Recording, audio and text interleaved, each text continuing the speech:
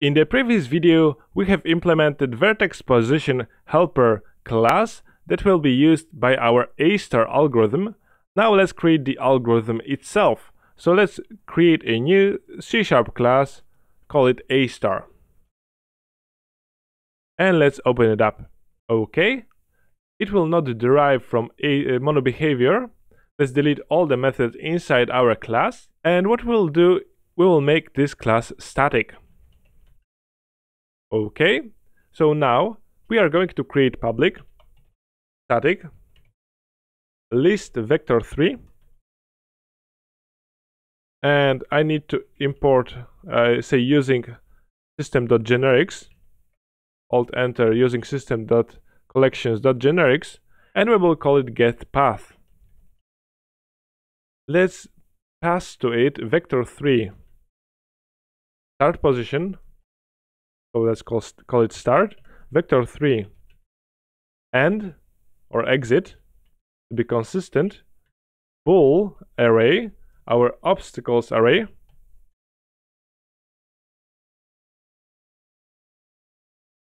and lastly our map grid. Map grid, alt enter, I need to say using my namespace and say, let's say grid. Great. So now we have all the values that we need to make our AStar calculate our path. So what we will need to do first is let's create vertex position for our start and exit points. So start vertex equals new vertex position start. And let's copy the same thing, paste it below, and let's say instead of start, let's say exit, and vertex from exit. Great, we have our 2 points on our AStar grid. So let's now create a list of vector3s. This will be the path, and let's initialize it to a new linked list of vector3s. So we will return it anyhow. So let's say return path. But if we find our path, we will fill it in with the vector3s of the vertex positions that we have found to be the path between our 2 points.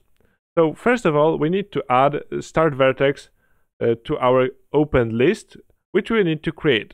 So first of all, let's create list of vertex positions, and let's call it open list equals new list. Great. And again, we also need to have closed list, and instead of list we will use a hash set. So let's say hash set of type vertex position closed list equals new hash set. Great. So now what we need to do is calculate the estimated cost for our start vertex. So start vertex dot estimated cost equals, and we will create a new method called Manhattan distance,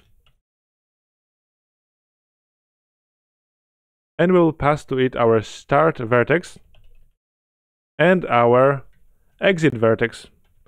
So 2 positions that we want to check the distance between. Let's alt enter on this method and generate this method in our AStar class, and we can see that it was created here. Okay, I need to rename it.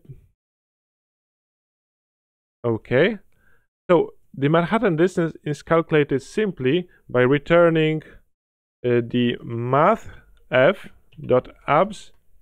of our position for start vertex dot x minus exit position dot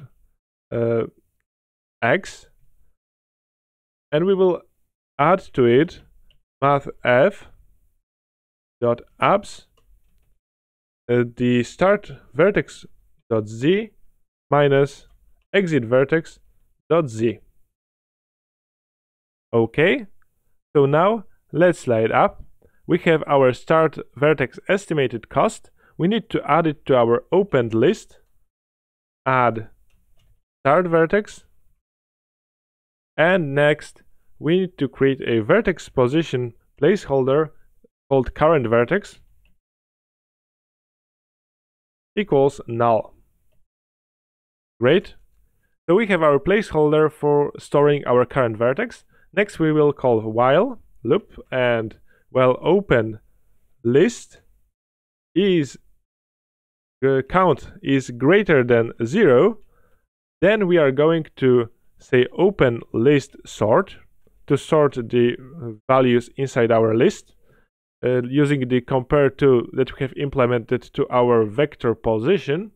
Next we are going to say current vertex equals open list index 0, because we know that the count is greater than 0, so there is a 0th element in our list. Next, if current vertex by any chance is equal to our exit vertex, so we need to know if we have reached the end. If yes, then we are going to call while our current vertex is different than start vertex, because we do not want to have start vertex on our path. We are going to call path add the current vertex dot position, and we are going to say current vertex equals current vertex dot previous vertex. So at some point we are going to reach the start position when we get the previous vertex, and we then want to stop. We want to call path.reverse, because we have started from the exit point. We have added the exit point first to our path, so we need to reverse the order and start from the end, so the first cell after the start point, and we are going to call break, and basically our function will return the path. On the other hand, if we have not yet reached the end, we are going to call var array of neighbors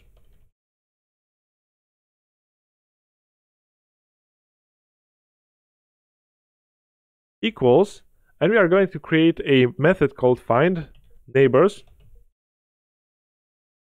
for, and we are going to pass the current vertex, we are going to pass the exit vertex, we are going to pass the grid, and we are going to pass the obstacles array.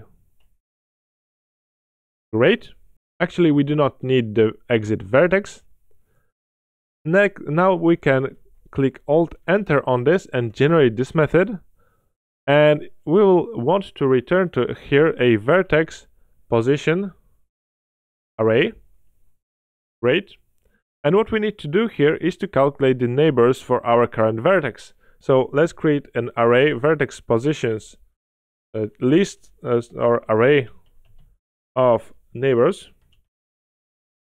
equals new vertex position, and we know that we can give maximally 4 neighbors. So next we call int array index equals 0.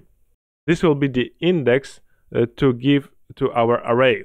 Next, for each var neighbor or possible neighbor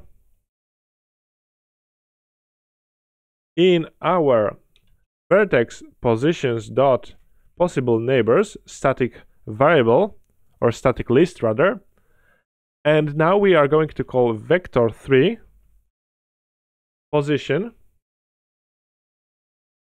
We need to calculate the position of our possible vertex, so new vector3, we are going to give it a vertex or current vertex dot x plus possible neighbor dot x, 0 on y-axis, and the same current vertex dot z plus possible neighbor dot z as the z value, and this would be our position for the neighbor. Next, what we need to do is call grid is cell valid, because we need to check if this position actually belongs to our grid. So position dot x and position dot z. If it is valid, we are going to calculate the index using grid dot calculate index from coordinates position dot x and position dot z. We're going to call array of neighbors array index, and we are going to set it to new vertex position, and our obstacles array, so array of our obstacles dot index. So we will give it a value for if it is taken, if it is an obstacle or not. Okay, I'm lacking the exit brackets here. Great. And after adding to this list, we will call array index plus plus to increase the index. And basically, we are going to return our array of neighbors. So that is how we are getting the neighbors for each vertex position on our grid. And now we need to go for each neighbor in array of neighbors. First of all, we need to check if neighbor isn't null, because we have array of 4 elements, but it can contain 1, 2, 3, or 4. So if it is null, or if closed list contains our neighbor, if it is so, we are going to simply continue to the next neighbor, if there is one. Else, if our neighbor is taken equals false, because we do not want to take obstacles into account. If it isn't equals obstacle, if it isn't an obstacle, we're going to calculate var total cost equals current vertex total cost plus 1. Next, we are going to call var neighbor estimated cost equals Manhattan distance, and I'm missing one t here. Okay, I cannot yet rename it. We are going to pass to it the neighbor, and we are going to pass to it exit vertex. Okay, and now I can control RR and rename it with double T. Great. And what we need now is to call neighbor total cost equals total cost, the neighbor previous vertex equals current vertex, and neighbor dot estimated cost equals total cost plus our neighbor estimated cost. So basically we could have another variable, some cost, for example, to store this value, but I am storing this inside the estimated cost, and then we are sorting this list of our neighbors by the estimated cost itself. So this might be a little misleading for some of you. I hope it is not. Okay, so next we are going to check if open list contains our neighbor equals false. So if we do not have this neighbor in our open list, we are going to say open list add our neighbor. So we do not want to add this neighbor twice, because we know that we have reached this neighbor previously, so the previous vertex of this neighbor that is already on the open list leads to some shorter path than we are currently at. So basically that's mostly it. And after for each loop, we are going to say closed list add, and we are going to say current vertex. And actually this is the closed hash set, but let's leave this name closed list as it is. And we are going to say open list remove our current vertex, because we do not want to check it again. We have checked it and extracted all the information from it. So basically that's it. That's how we have implemented our AStar. And one last issue that we have, that our possible neighbor doesn't have z, it has a y value because it is a vector to int. So basically that's it. That's how we have implemented our AStar algorithm.